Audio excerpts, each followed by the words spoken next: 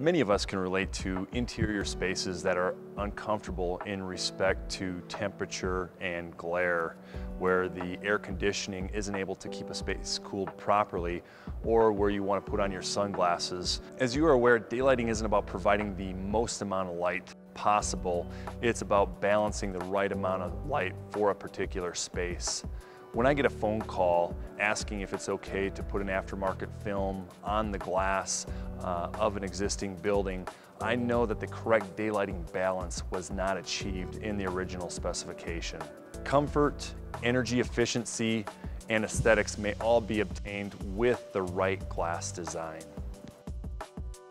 Daylighting is one of the things about architecture that most fascinates me. It's very important to understand in designing with daylight where you want to welcome daylight and where you want to very carefully control and filter that daylight.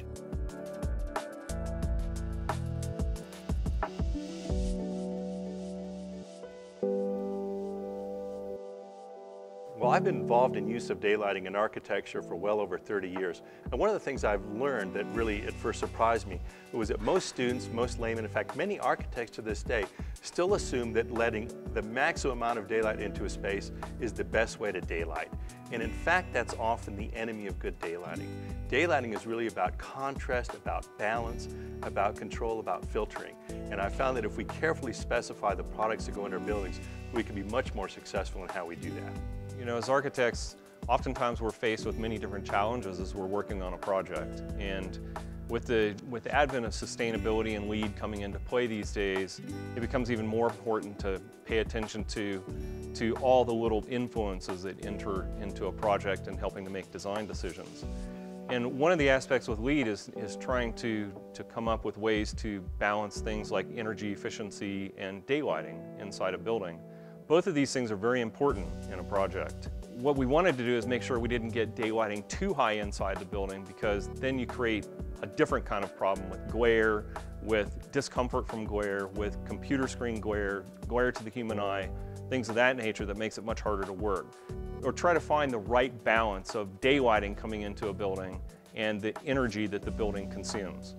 What we found as we were going through this, it seemed like for our project, the best balance was probably somewhere in the 28 to 35% range. That light transmittance also allowed us to get a good balance with energy consumption in the building, with good U factors, with good solar heat gain coefficients. Seemingly every project that I work on reopens the debate about what that optimal visible light transmittance level is, but we've discovered over time that there are some things that we can reliably fall back on that seem to help us a great deal.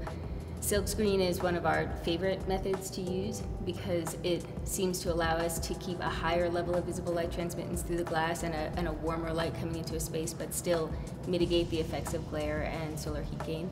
So like at this project, for example, we used a silkscreen frit in the lobby here with a very fine pattern, which doesn't interfere with the views, but it allowed us to have a much clearer glass. And the combination of that with a low E coating on the number 2 surface allowed us to experience or appreciate a 30% enhancement of the solar performance of the glass, which is really great. As an architect specializing in daylighting, one of the things I'm really fond of is to use a variety of products to achieve our daylighting goals. I've learned through experience that if I try to do everything with just one particular product, it actually limits my range of solutions, and I don't like to do that. So one of the things I think is really intriguing about this particular building, even this glazing has 3 different varieties to help us achieve those results. So for example, we have very different levels of light transmission depending on which elevation the building we're on. One for east and west, one for north, and a different one for south. I do daylighting consulting with architects. I do lighting measurements, lighting calculations, and consult with them on the best way to bring natural lighting into a building. We're recommending a much lower visible light transmittance today than we would have before. As you can see, the light in the area we're standing in is very comfortable, it's very clear, it's bright. 12% of visible light overhead is a huge amount of light. Many architects today go overboard in sort of the desire, I believe, to show their product off or show their building off with too much light transmission. In a vertical plane, you want to stay below 40% visible light so that you can still see your computer screen and still function. You don't need your sunglasses on. Depending on what kind of space you're trying to light, what you're going to do in that space, 10 or 15% of light can be a huge amount of light in all actuality.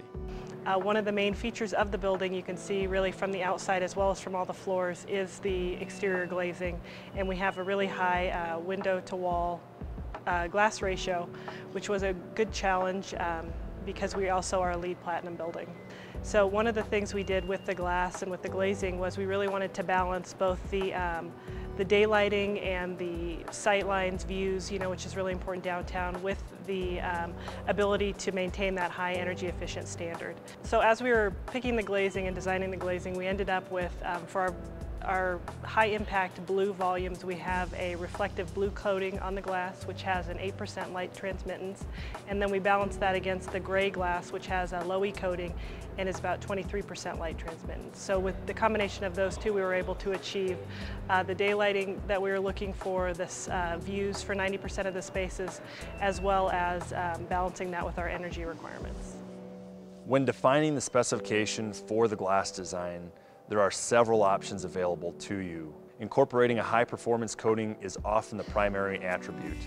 Tinted glass substrates and silkscreen patterns may also aid in controlling glare and managing heat gain in buildings.